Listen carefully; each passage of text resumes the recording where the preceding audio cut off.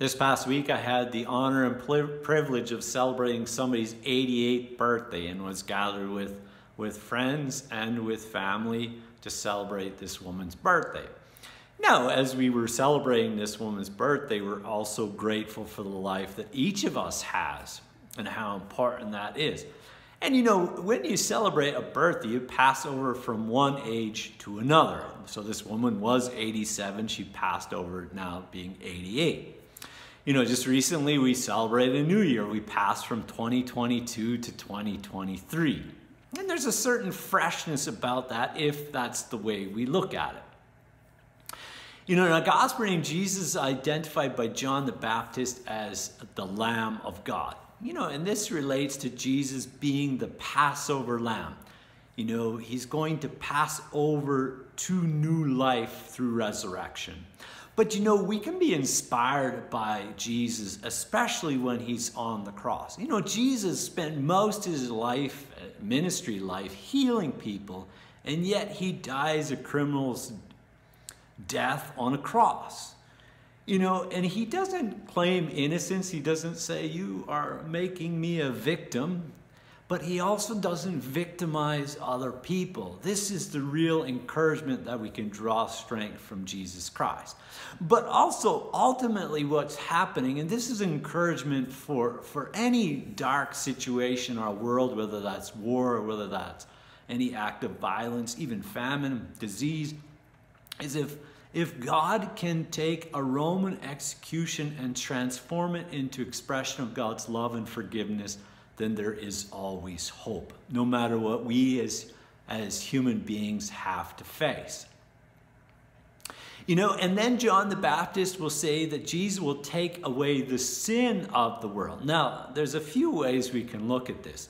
You know, each time that I sin, which is where I miss the mark of being who I truly am, that's, you know, Jesus always hit the mark of who he truly was and is, because he stayed true to his identity as the Son of God. He continued to receive love from the Father and to give that to others. You know, the Spirit had this constant flow in the life of Jesus, and even as he approaches his death.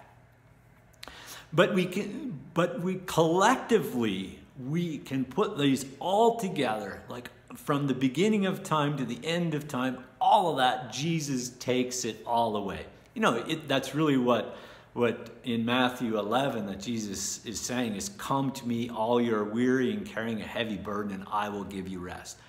Jesus takes away the sin of the world. But also we can look at this sin of the world as the systems that we live in. You know, Jesus lived in an oppressed system, but yet he was still able to teach about freedom through love. He was still able to heal and forgive people despite this oppressive system.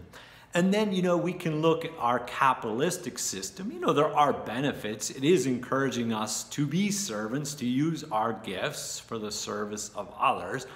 But it can fuel greed in us and in people. And so that's where we have to be cautionary. And yet we can still live out our Christian discipleship in this type of system, knowing that Jesus deals with that, because ultimately Jesus is in control. Jesus has our backs, and what a blessing that is. You know, John the Baptist in some ways is not really someone we want to strive to be, but we can learn from John the Baptist. And what does John do, or what does he express, is that he took time to listen. He listened about this experience that was about to unfold for him.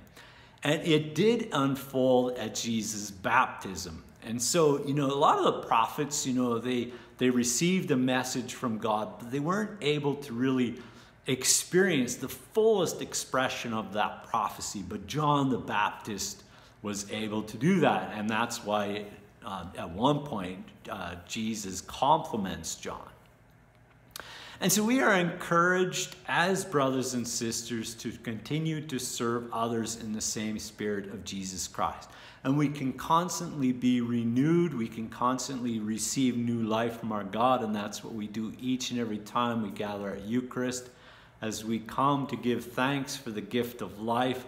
And we come to be encouraged to be life-giving to the people in our lives.